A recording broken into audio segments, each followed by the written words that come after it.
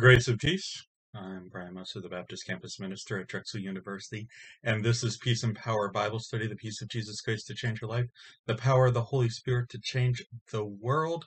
And we are looking at Amos chapter 8, and this is the third video this week. We are looking at the idea of silence. And interestingly enough, we went in that very first section of this chapter, we went from songs to lament and wailing to silence. And here we see that this silence is a thick silence where it's silence from the word of the Lord. Let's look at this passage that wraps up the last part of chapter 8.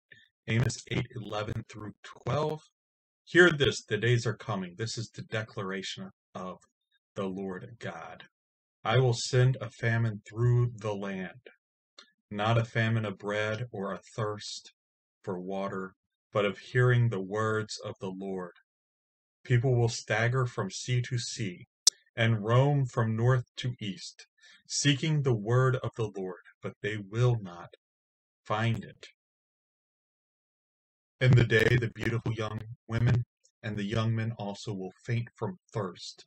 Those who swear by the guilt of Samaria and say, as your God lives, Dan, or as the way of Beersheba lives, they will fall, never to rise again. So there's this idea that famine has been in the land, famine has been threatened before in Amos. Famine was one of these, curses for disobedience to God. But it wasn't famine from food or drought or rain. It was famine from the word of the Lord that is being prophesied by Amos at this time. And this idea that, we saw in the previous chapter, Amaziah told the prophet to quit prophesying. We saw that in chapter 2 as well. And now the word of the Lord is scarce and there is silence there. That is a significant curse. Billy Smith says this in his commentary. Worse than strong words of judgment from the Lord is no word from the Lord, an ominous and foreboding silence. To receive no word from God in response to cries for help meant that God had hidden his face from them, rejected and abandoned them to their enemies. God is silent. And let's just think about this from a Judaism, Old Testament perspective. The word of the Lord created the universe. We see that in Genesis 1. The word of the Lord called the patriarchs, Abraham, Isaac, Jacob. The word of the Lord delivered from Egypt. The word of the Lord, the Torah, was given to Moses as a way to live in covenant relationship with God. The word of the Lord, thus says the Lord, is central to the prophetic word. Silence from God would be seen as a dissolution of the covenant and the absence of his presence. So there's this idea that when God speaks, God has spoken, things have happened for good and not for bad, that the Lord speaks and Israel lives, Israel's created, the universe is created. The Lord speaks and gives instruction. The word of the Lord is life in the Israelite mindset. This idea that God communicates with his people, that God shares words with the faithful, is dripping from the idea of what it means to be in a covenant relationship with God. And silence,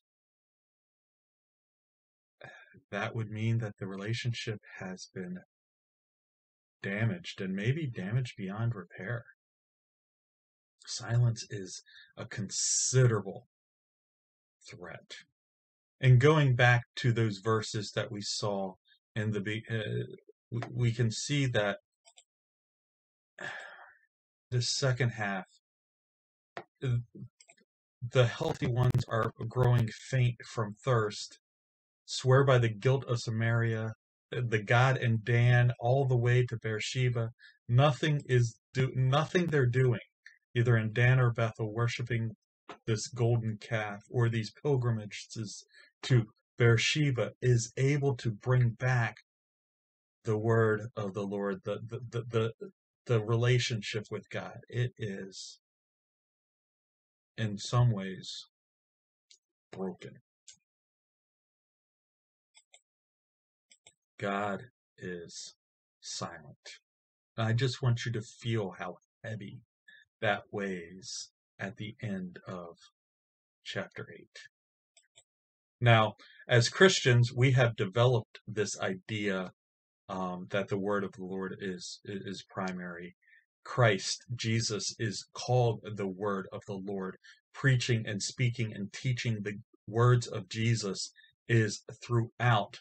The revelation of the Lord is the how this universe culminates is heavy with God speaking things and culminating what's coming forth. Scripture, the Word, the Torah, and the Bible, and the New Testament is featured centrally in a lot of our churches, especially our Protestant churches, this idea of the spoken Word of God. This idea that silence from God would be a heavy thing, a curse, would weigh heavy on the Christian church as well. We can identify with this. Now, we have the written word of God, and that should be there and prominent in our lives. But what would it mean for God to be silent? How important is the word of the Lord in your life? How often do you open the scriptures? How often do you hear the word preached? How often do you study the word of God? How often do you engage with Christ? And question here, this is rhetorical. What is one way you can engage the word of the Lord this week? Maybe a special way, or maybe a continuation of something you always do. We need to take advantage that in this time, at this place, God is not silent. In our lives, God is not silent. Let's take advantage of that. Israel did not, and then God went silent, and it was a desperate time. So, just some homework. Spend time in the word of the Lord this week. Reread Amos and notice how often the text mentions the words of the Lord. Like, this is the Lord's declaration, or thus says the Lord, or the Lord speaks, the Lord said. How much of Amos is focused around the word of the Lord? And then, as we saw in an earlier section here, God cares about how we do business. Pay attention to your work. Pay attention to just issues of justice and righteousness at your workplace. See if God would care about how you are going about your work, or how the company you work for goes about their work. Just pay attention to that. I would love to hear any comments you have about that. Drop down in the comments below. And listen to God, because he is speaking. He is not silent at this moment. As always, there are 2 ways to join: live Monday nights at 7 p.m. via Zoom, these weekly wrap-ups on YouTube and WordPress. I'm all over Instagram, TikTok, Twitter, Facebook, LinkedIn, WordPress, and YouTube. Those links are in the descriptions below as well. Enjoyed having this conversation with you. Hope it continues soon.